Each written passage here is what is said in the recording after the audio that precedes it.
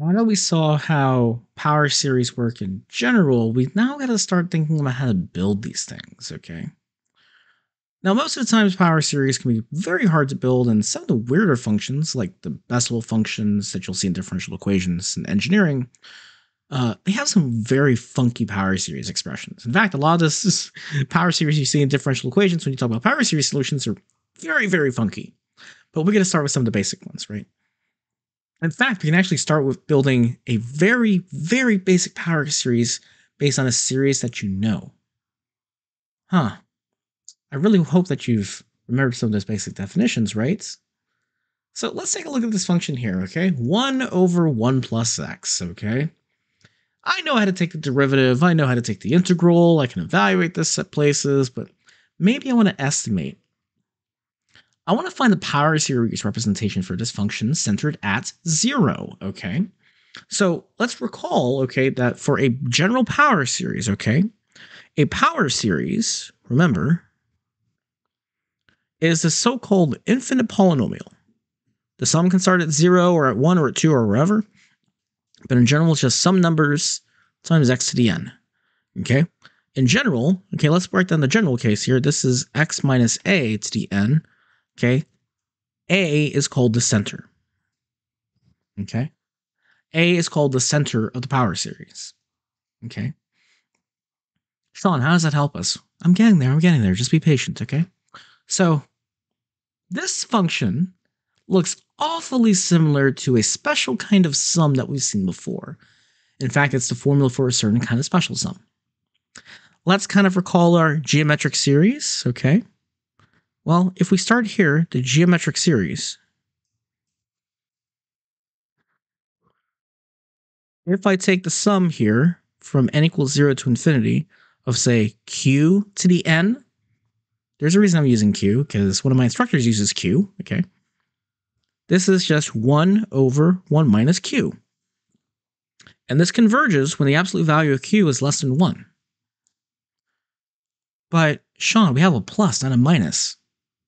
Why not just change that plus to a minus by instead thinking of it like this? Maybe if you think of it like this, f of x equals 1 over 1 plus x. Instead of that, how about 1 over 1 minus negative x? Ah, clever, right? Okay, so here what we're going to do, we're going to use we're going to make the replacement q equals negative x. Everything still works, okay? This is still centered at 0, okay? This is still our basic geometric series, but now we're flipping it so that it's now an alternating series, okay? So by the geometric series, okay? So by the geometric series formula, okay, 1 over 1 plus x, which we've established above as the same as 1 over 1 minus negative x, well, we're just replacing x with negative x. Okay, and I'm going to do one last step here. Negative x is the same as negative 1 times negative x. We'll take a look here. Negative 1 to the n times x to the n.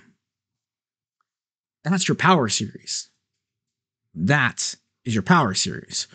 Okay, let's just write this out, okay, just so that you see what this is, okay? So let's use a different color here, different blue here. So f of x is really, 1 minus x plus x squared minus x cubed plus x to the fourth. That's all that is. That's a power series right there, okay? The coefficients are plus and minus 1. So that's your power series centered at 0. But now let's think about the interval of convergence, okay? Remember, this only converges at a certain point. Now, of course, you already know that the interval of convergence is on minus 1, 1, okay? Just the interior of that interval. But, okay, how did we do it before? Okay, well, use the ratio test, okay? Okay, so let's do this. So for interval, okay, we're going to use the ratio test. Okay, remember, anytime you want an interval of convergence, it's just a ratio test. Okay, so we have the limit here as n goes to infinity of, well, let's take a look here. Replace the n's with n plus 1s here. And hey, look, just about everything cancels, right? x to the n plus 1 divided by x to the n is just x. That gets shoved outside the limit. Okay, because that's independent of n.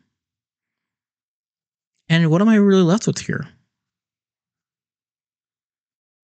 Absolute value of minus 1. That's just 1. Yeah. So we have absolute value of x, which is less than 1. So the interval convergence, okay, is at the very least minus 1 to 1. Now, of course, we still have to check the endpoints, okay, but you should know, okay, since we built this from the geometric series, okay, we're just making the replacements here, and it retains the original interval convergence. So I'll leave it as an exercise, okay? But we know, okay, from previous knowledge, okay, previous knowledge says the sum diverges. Okay, for x equals 1 and x equals minus 1, okay? Previous knowledge says that. So the interval convergence is just the open interval from minus 1 to 1. Okay, that's how that one's done. We use the basic sum that we know, made a bit of replacements here, used the information, built the power series. But what if I don't want it centered at 0? What if I want it centered at 2? This is where it gets a little funky here, okay? So let's go ahead and write in what our function is here, okay? F of x is 1 over 1 plus x.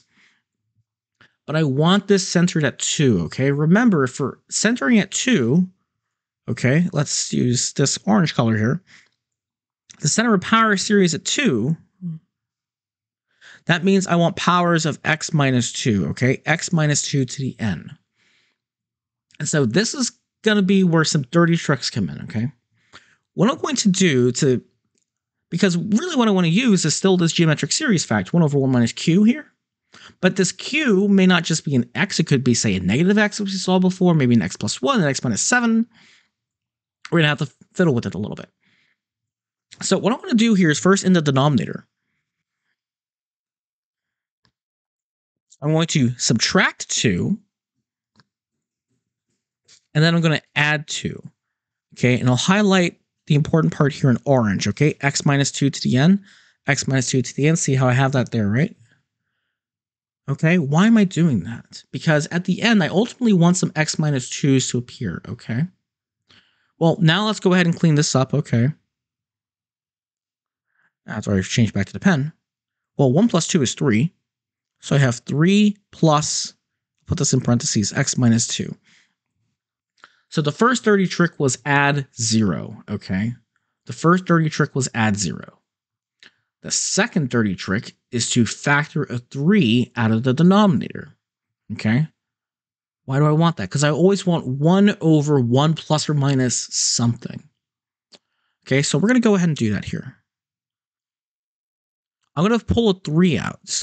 What that means is, okay, just divide both those parts by 3. So 3 divided by 3 is 1. And then plus x minus 2 over 3.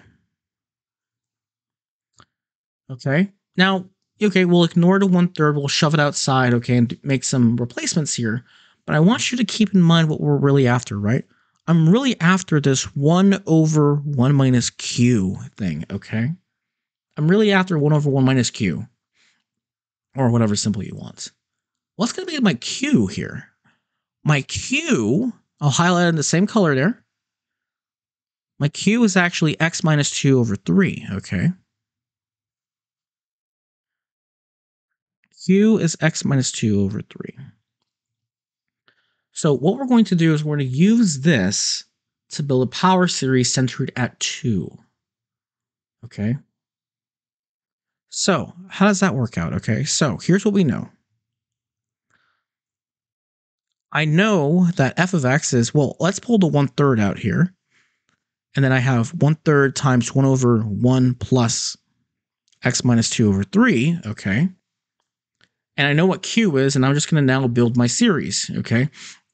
Actually, in fact, I should say that q is the negative, okay? Q is the negative of that thing, I'm sorry. Let's fix that. Q is the negative, okay? Because we built this off a 1 plus, okay?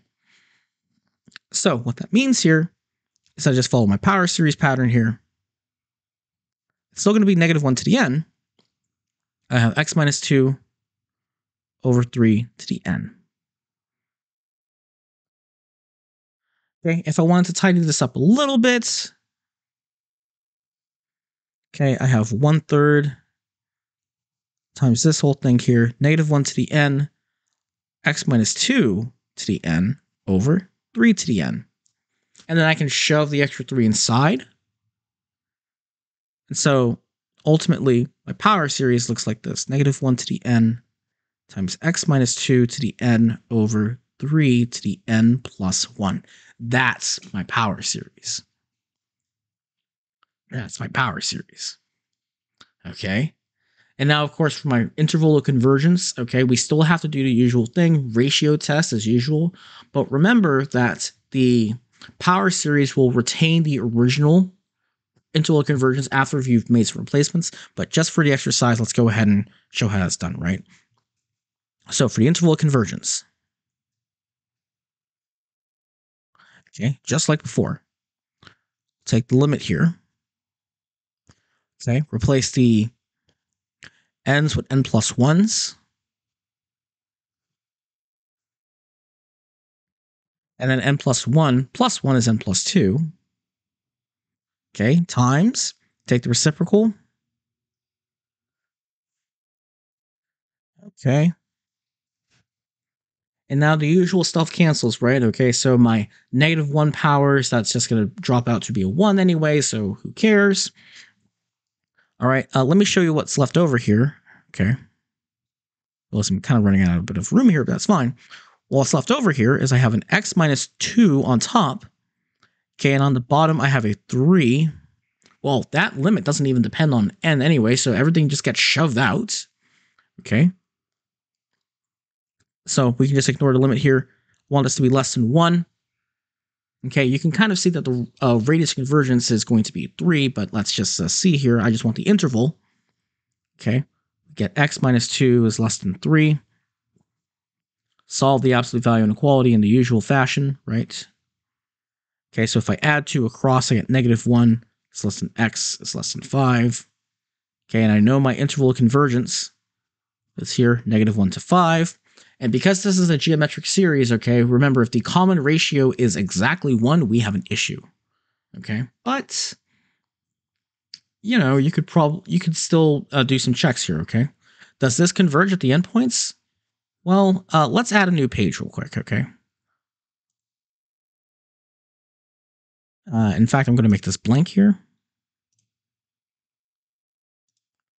Apply to current page. There we go. All right, so I want to check to see if this converges, okay, at the endpoints, okay? So let's look at our power series once again, which I'll just go ahead and rewrite here. So our power series that we had to look at was this guy here, okay? Negative 1 to the n times x minus 2 to the n over 3 to the n plus 1. And I know that my interval of convergence is at the very least from negative 1 to 5, okay? So we need to check the endpoints, okay? So let's check the endpoints here. F of negative 1, say. What does that give us? Well, negative 1 minus 2 is negative 3, okay? So I have negative 3 to the n divided by 3 to the n plus 1. Okay, well, negative 1 times negative 3 is a positive 3. Okay, we'll take a look at what I have here, okay? 3 to the n divided by 3 to the n plus 1. Uh-oh, something goes wrong here. Because in the end, I'm just summing a bunch of 1/3 that diverges. Okay, I'm just summing a bunch of constants here, so that diverges. Okay. Now let's check the other endpoints, okay? We want to look at f of, come on, erase. F of 5. Okay, so we're going to replace x with 5 here. So 5 minus 2 is 3. And you'll see that the exact same thing happens here. I just sum a bunch of constants here, okay? All I'm left with here is a negative 1/3 that diverges. So we show that our interval of convergence is indeed just this open set here, okay? Okay, it's still a very good idea to do to check. All right. So same thing here, okay? Again, this is a dirty trick that we'll just have to get used to. It's just to manipulate it, but we're starting from this basic geometric series, okay? One more. Oh, that looks different. So how do I work with this one? There are lots of ways you can work with this one, okay? Remember, I want to work with, say, something that looks like a geometric series, okay? Let's try to start basic, okay? Let's start with some basic ones, okay, here. It would be nice if that 2x wasn't there, okay? We have 2x over x to the 4th plus 9. It would be nice if that 2x wasn't there, so let's ignore the 2x for a second here. So I'll let g, let's have a helper function here. 1 over, and I'll kind of swap things over, 9 plus x to the 4th, okay? So that almost looks like something that we've worked with, okay? But we got to do a bit of manipulation here, right? I want to make this look like, say, a 1 over 1 minus q type of thing, or even 1 over 1 plus q, okay? In fact, the plus form is what we need. So we're going to do that same dirty trick again, okay? So here's what we're going to do. Whoops. We're going to do this. We have g of x is this thing. And I'm going to go ahead and factor a 9 out, okay? Factor 9 out of the denominator. What does that give us? 1 plus x to the 4th over 9, okay? And remember what I want, okay? Remember what I want here, okay? I want this 1 over 1 minus q here, okay? Which is a sum of the q to the n's, okay? Well, what's my q here? Okay, here, my q is in the 1 plus here, okay? My q is negative x to the 4th over 9. How? Well, let's do that extra step here just so you all can see it, okay? In fact, let's write it like this. 1 over 9 times 1 over 1 minus a negative x to the 4th over 9. Now that looks familiar. And now I'm just going to make replacements, okay? 1 over 9 times the sum here, okay? We're going to use our geometric series formula once again, okay? But this time it's alternating. Negative 1 to the n times x to the 4 over 9 to the n, which is just this, okay? After I distribute the powers, x to the 4n divided by 9 to the n. That's a power series right there. That's a power series. Now, of course, you can shove the 9 through and then you got it. But now the question is, well, I wanted the representation for f, not for g. That's why I called g a helper function, okay? G is a helper function, okay? So we're going to notice this, okay? So notice that f of x, okay, our original f here, it's just g of x times 2x. It's 2x times g of x. So now that I have a representation for g, my helper function, I can get a representation for f, my original function. So what we're going to do, f of x is just 2x times our power series representation for g. Okay, negative 1 to the n times x to the 4n over 9 to the n. All right. Well, hey, take a look now. The 2, I'll just combine that with the 2. Well, let's just shove everything through, right? Okay, x I can just shove inside. I'm multiplying every term by x. So every exponent on the x gets added 1. Yeah. Okay, we're doing a few things here at a time. So we still have negative 1 to the n. Okay. Then I have a 2 over 9. Okay. But take a look what I'm going to do here, right? I'll do 2 times x to the 4n, but we have an x. Okay, let's just draw an arrow here. That gets multiplied. So I'm increasing the exponent of x by 1. Divided by 9 to the n plus 1. Okay, because now that 9 gets absorbed in there. And take a look. That's a power series representation for our f. Excellent. Interval of convergence, well, you already know the deal, right? Ratio test. Okay, so for the interval. Okay, for the interval of convergence, okay, we do the usual. Take the limit. Make sure my screen doesn't do weird things. So we take a limit here. All right, minus 1 to the n plus 1 times 2x to the, now we're going to be careful here, 4n plus 1 plus 1 for 9 to the n plus 2. Then we have 9 to the n plus 1 over negative 1 to the n times 2 times x to the 4n plus 1. All right, lots of things can cancel here. Okay, I have an n plus 1, 9n to the n plus 1 on top, 9 to the n plus 2 on the bottom. Those just differ by 1. So I really have a 9 left over on the bottom. Okay, the minus ones won't even matter anyway. The only thing I got to be careful with is just these powers of x's here, okay? So let's pull out the 9, okay? Times the limit as n goes to infinity of this limit here, okay? X to the 4n, so distribute, plus 4 plus 1. Okay, oh, and the 2's dropped there. I should have noticed that as well. I have x to the 4n plus 1, okay? Well, if I mess with the exponents there, I just get an x to the 4th there. Independent of n, it just gets shoved out. So really, I just have the requirements that absolute value of x to the 4th over 9 is less than 1, okay? So we go through the usual thing, right? So we solve an absolute value inequality, but that's an inequality on x to the 4th. Okay, so we're going to do a little bit of extra things here. Okay, let me just go off to the side here since I have a bit more room here. We have absolute x to the 4.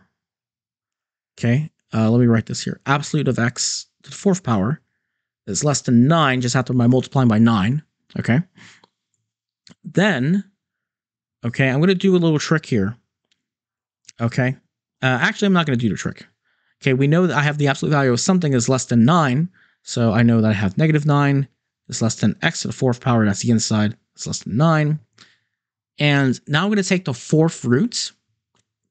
Okay. So when I take the 4th root of something, okay, well, we got to be a little careful.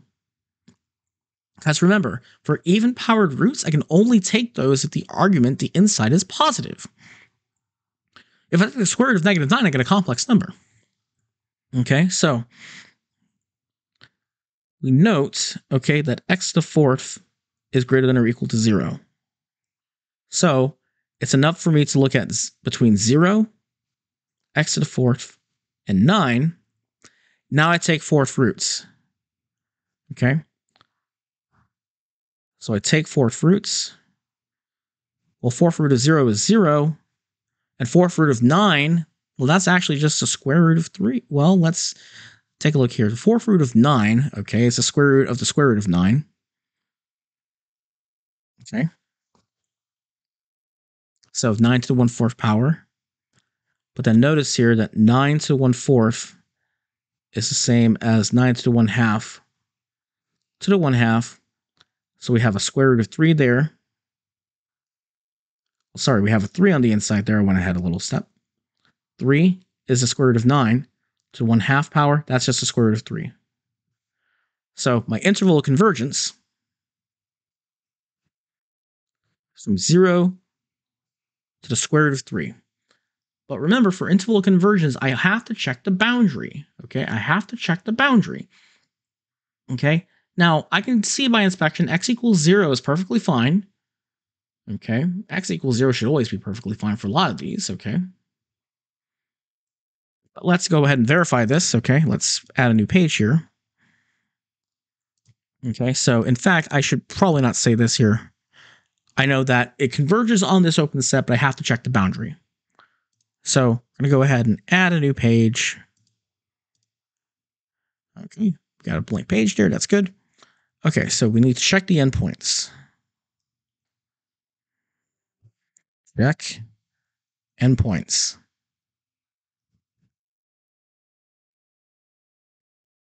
All right, so we're going to check x equals 0 here, and I claim that it works. Okay, so g of x, well, you can see this immediately. If you plug in g of x equals 0, you get 0, but let's just check with the power series, right?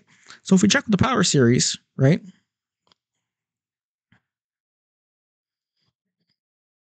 we have -1 to the nth power times 2, 0 to the 4n plus 1, over 9 to the, let's make sure I have this right, 9 to the n plus 1.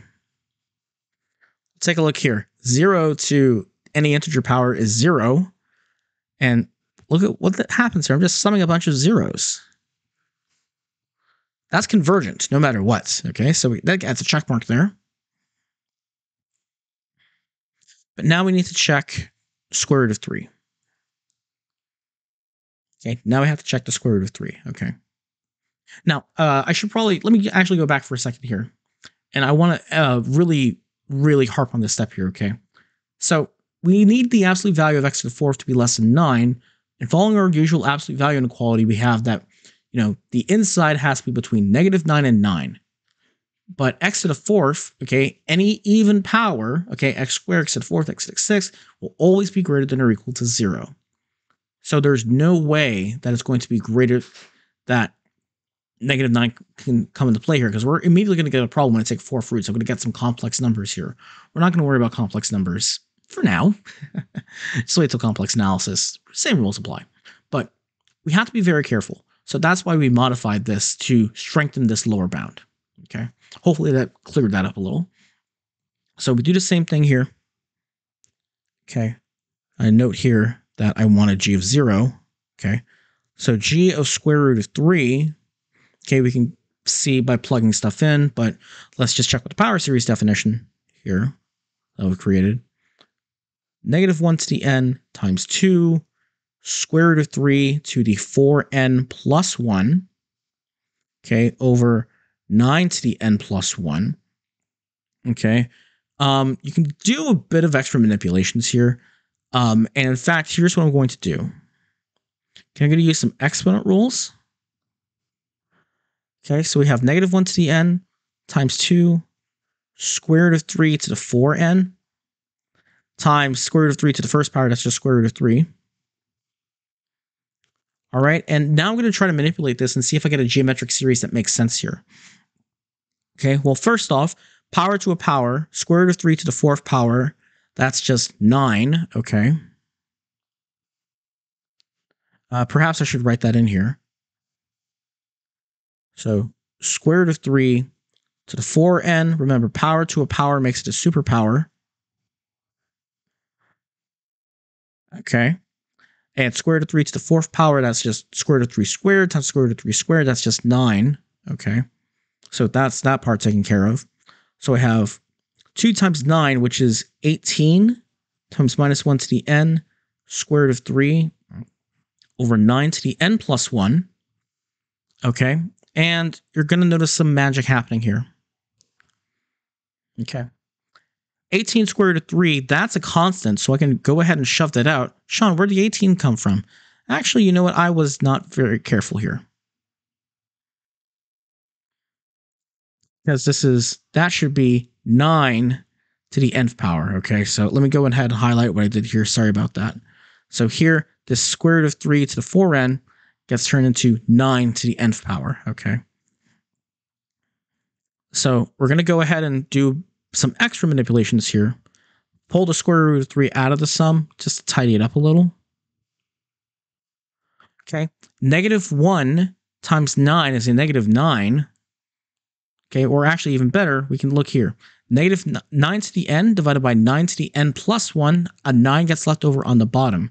So I have -1 to the n over 9. It's geometric! No, it's not. It's not geometric, in fact, okay? I'm just summing. Basically, what I'm summing here is -1s and +1s. That limit doesn't exist. Let's write this in red here, okay? That limit does not exist. Be very careful, okay?